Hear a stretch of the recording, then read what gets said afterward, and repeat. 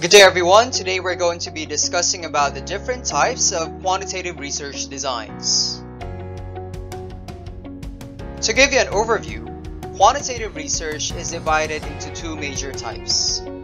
The first one is experimental research, which is subdivided according to true experimental and quasi-experimental, while the other one is descriptive non-experimental, which is further classified according to purpose, under which we have survey research and correlational research, while the other one is according to time dimension.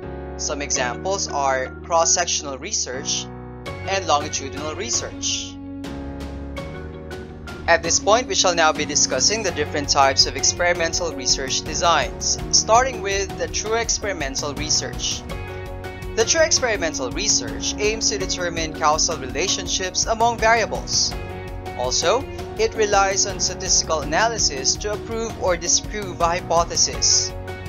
It is also worth noting that the true experimental research is considered as the most accurate type of experimental design.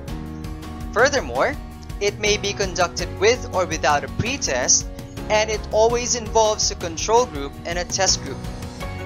Other characteristics of the true experimental research include variable manipulation and random selection of participants. Furthermore, it is worth noting that true experimental research is always conducted in the controlled setting and that intervention is always present. Let's consider this example here.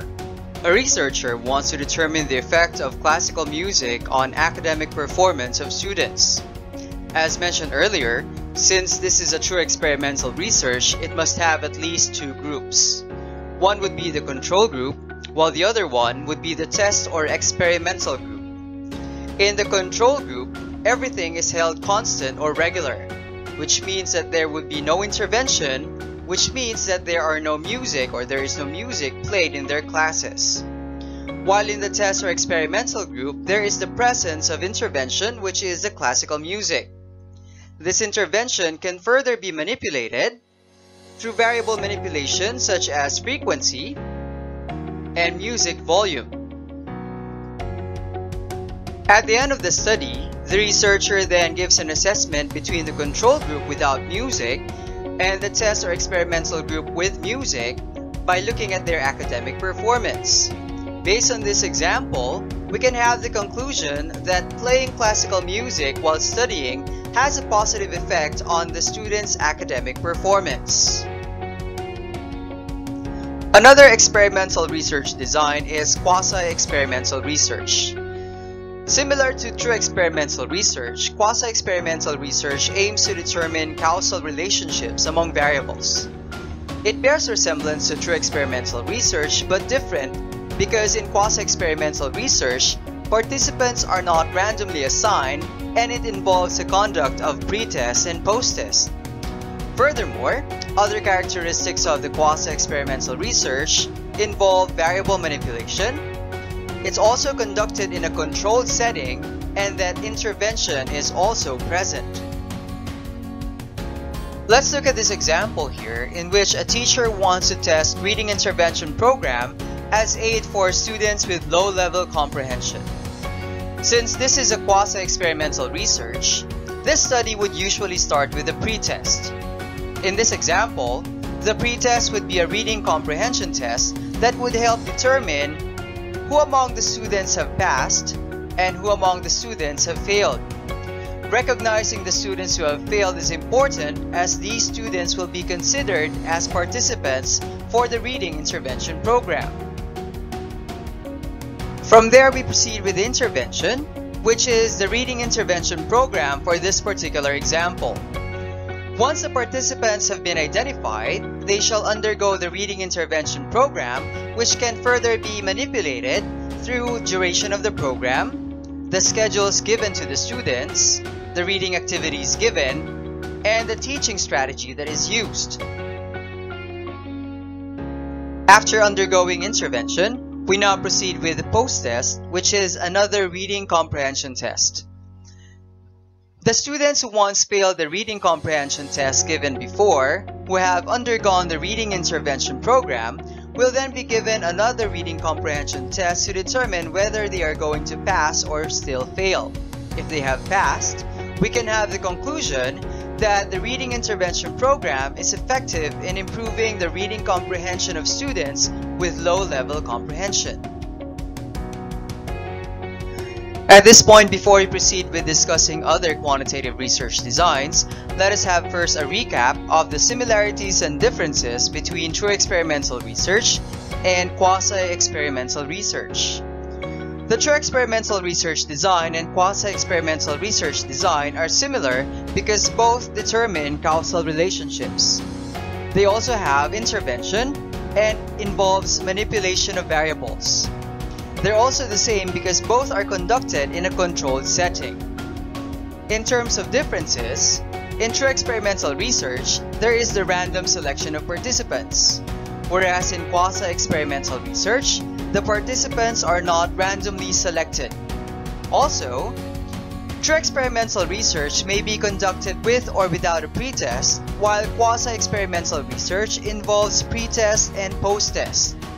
And finally, true experimental research involves a test group and a control group, while quasi-experimental research does not have any control group. Now let's discuss the types of non-experimental research designs according to purpose, starting with survey research. Survey research is done to gather evidence on people's knowledge, opinions, attitudes, and values on various issues and concerns.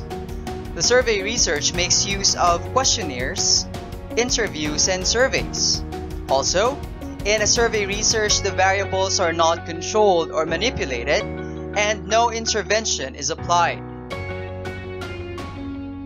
Say for example, a researcher wants to conduct a survey on the preference of individuals towards mass testing.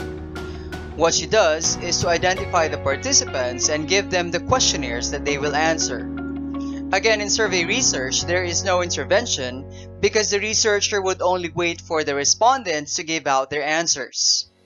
Also, in survey research, the responsibilities of a researcher focus on recording and tallying the responses, analyzing and interpreting the tally data, and from these particular data, come up with conclusions. Based on this example, the data that the researcher was able to identify is that those who answered yes is 75%, while those who answered no is 25%. From this particular data, the researcher then comes up with the conclusion that majority or 75% is in favor, therefore, Group A is in favor of mass testing. The next type of non-experimental research design according to purpose is the correlational research. The correlational research seeks to interpret the degree of relationship between two or more variables using statistical data. Also, similar to the survey research, in correlational research, variables are not controlled or manipulated, and no intervention is applied. It is also worth noting that while correlational research aims to interpret the degree of relationship between variables, it does not aim to determine cause and effect relationships. Let's consider this example wherein a researcher wants to determine the influence of online gaming to the critical thinking of students. In her study, she hypothesizes that there is no significant relationship between online gaming and critical thinking. In order to conduct this particular research, the researcher needs to find online gamers which will agree to become participants in her study. Again, in a correlational research, there is no intervention because the responsibilities of a researcher focus primarily on gathering the needed data, applying the correct statistical treatment, analyzing and interpreting the treated data, and from there, rejecting or accepting the hypothesis. Now, going back to our online gamers here, these participants are then given instruments that would assess their online gaming habits as well as their critical thinking level. From there, the appropriate statistical treatment will be given in order to determine whether there's a relationship between online gaming and critical thinking, whether an increase in online gaming would result to an increase in critical thinking, or vice versa. At this point, we now focus on discussing the different types of non-experimental research designs according to time. Starting off with the cross-sectional research. A cross-sectional research involves gathering data at a single point in time. It focuses on the same set of variables, after which comparisons are made across variables of interest. Let's take this for example. A researcher wants to identify the spending trends between men and women in their 30s. From this particular research, the findings conclude that women tend to spend more money than men. In a cross-sectional research, the researcher then takes this particular data and compares it with other variables.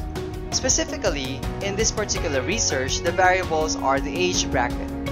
From there, he will then compare whether there are similarities or differences in terms of the trends and results. Another type of a non-experimental research design according to time dimension is a longitudinal research. In a longitudinal research, the data is collected at multiple points in time. A researcher collects data from the present and again in the future for the purpose of comparing datasets. Let's take this for example. A study on the effect of the use of antiretroviral medicines as maintenance drug for HIV-positive patients. The participants for this particular study are individuals who tested positive for HIV.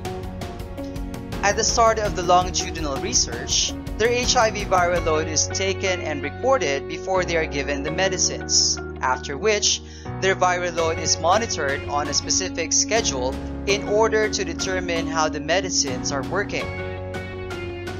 Based on this particular example, you could say that it takes quite a long time before this particular study is finished, hence we have the term longitudinal. Now at this point, we are now going to discuss the similarities and differences between the cross-sectional research and the longitudinal research. In terms of similarities, both are observational in nature. Both the cross-sectional and longitudinal research compare data. However, in the cross-sectional research, it compares the same set of variables with other variables of interest, while in longitudinal research, it compares the same variable and same subjects. To continue, both cross-sectional and longitudinal research have no intervention and no variable manipulation. In terms of the differences, in cross-sectional research, the data is collected at a single period in time, while in longitudinal research, the data is collected at multiple times. And also, in cross-sectional research, it takes a relatively short amount of time to finish, whereas in longitudinal research, it may take a long time before completion. And lastly, we now proceed with discussing the similarities and differences between the experimental research designs and non-experimental research designs. In terms of similarities, both experimental and non-experimental research designs involve numeric data and statistics. However, in experimental research design, there is the involvement of manipulation of variables, while in non-experimental research, there is no manipulation of variables done. Also, in experimental research, intervention is present, while in non-experimental research, there is no intervention given. In conclusion, as researchers, it is important to become familiar with the different types of quantitative research designs, as this knowledge will help us to determine the best research design to use depending on our research objectives.